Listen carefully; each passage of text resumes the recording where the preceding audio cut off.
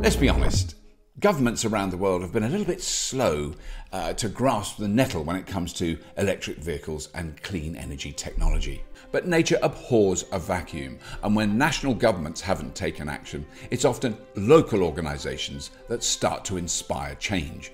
Perhaps it's because they are acutely aware of the cost of air pollution that some cities have led the way when it comes to reducing emissions. Cities like Shenzhen in China, who have replaced 20,000 diesel buses with 20,000 electric buses, as do bike-friendly cities like Utrecht in the Netherlands. And very recently, the city of Sydney in Australia, who have recently announced they are going to be 100% renewably powered.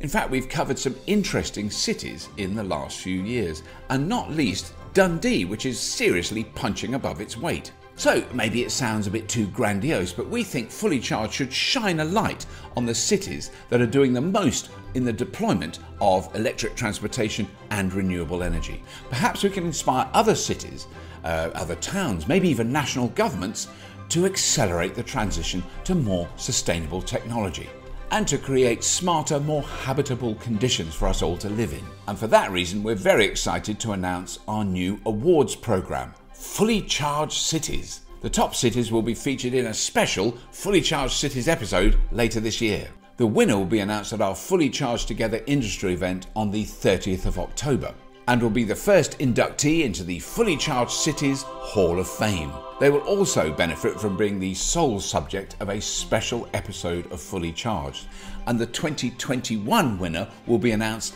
in the city that wins in 2020. We've assembled a crack committee of judges including Christina Boo, Michael Liebrich, Dr. Helen Chersky, Lucas Neckerman, Emma Pinchbeck and Ketan Joshi. I'm just in the chair. I'm not going to decide anything.